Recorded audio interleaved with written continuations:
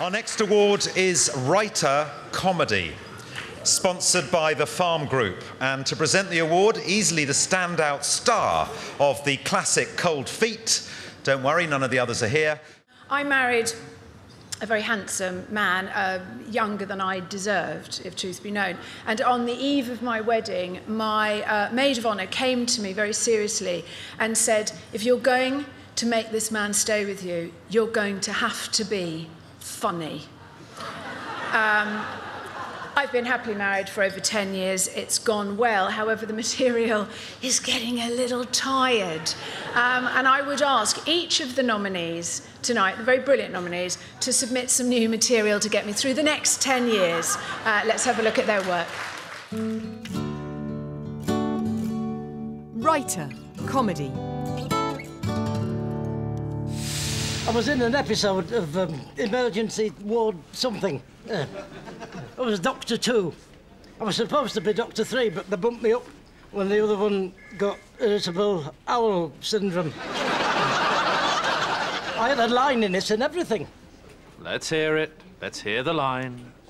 Steve Delaney, Graham Linehan, Count Arthur Strong. It's outside my area of expertise. I'm afraid. Oh, God, sorry. I just can't do this. You said you would. Get Doc to do it or something. He's done it twice. I can't ask him again. It'll look like I'm getting off on it. Sam Bain, Jesse Armstrong, Tom Basden, Fresh Meat. I've deceived the woman I love. I deserve to have cancer. Yeah, I'm pretty sure cancer doesn't work like that. If it did, Roy Castle would still be alive and Tiger Woods would be carrying around a tumour the size of a fucking golf bag. Well, let me check yours then. Absolutely not. Hang on a second, this is my car! Graham Linehan, The IT Crowd.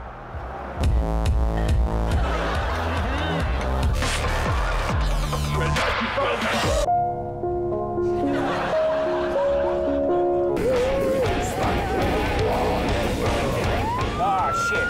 Whoa, whoa, whoa. It's all right, it won't be cool. I'll handle this.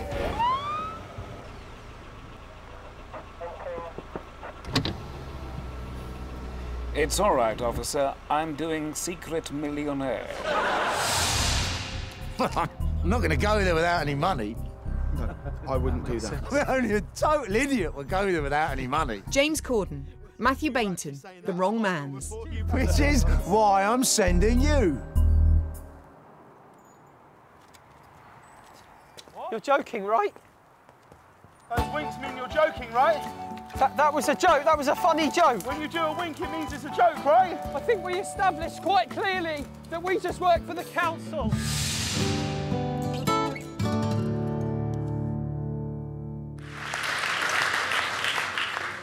And the winner is I Need You, Graham Linehan for The IT Crowd.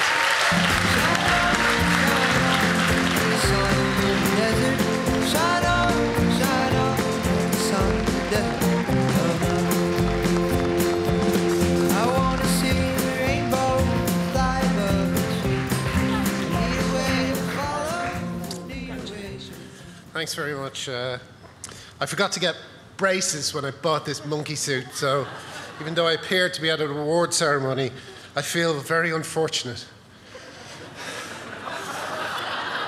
I kind of wish I'd won for Count Arthur Strong, because I'm sitting with Steve and I've had so much fun writing with him. So I'm going to dedicate this to you, Steve. You're a joy to work with and a joy to watch you work. And I also want to, because my wife, every time she sees someone on an award ceremony, seeing someone thank their wife, she says, "Oh, isn't that nice?" He thanked his wife, because I never have. So thank you, Helen. If someone is on Twitter, could they write to Helicake and just tell her that I won and I thanked her? That's very important. Thank you. Bye-bye. This is really exciting as well because last year we kind of marked the end of the series. Yeah. Well, as far as we know. Is that... No, it's over. So this is a great time to win an award for it. Yes, absolutely. This should do us... well, no, it actually won't mean anything.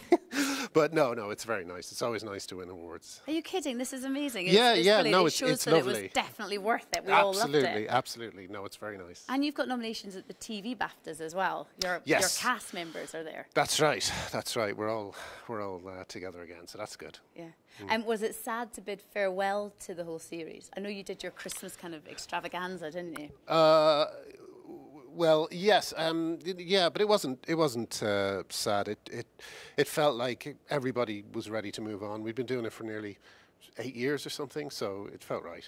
I mean, you are the master of really great comedy dramas as well. Father Ted, we've seen before. We've got this one now. What is the key to finding something that's got longevity? I guess just don't have characters who everybody hates. You know, I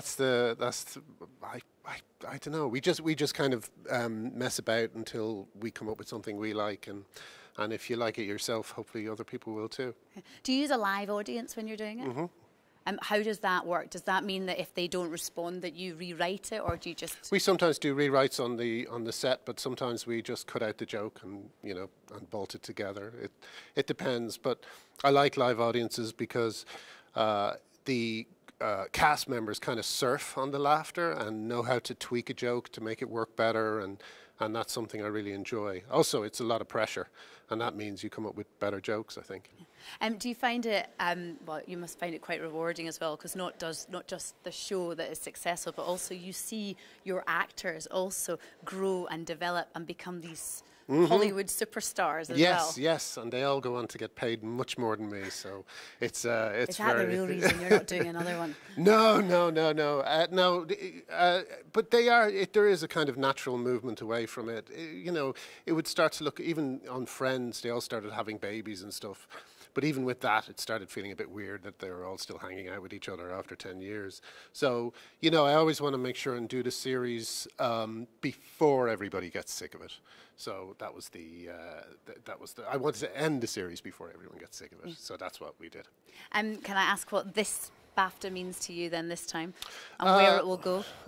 It'll just go. I'm fortunate enough to have a few, so it'll go with them really. But the best thing is the chocolate BAFTAs that you get, because they're going to my kids. Oh right, okay. So. Have you taken a few from other tables? I will as well? be stealing a few. Yeah. That's it. People don't realise if you kind of swipe them. Well, look, thank you very much. Congratulations. Thank you. Okay.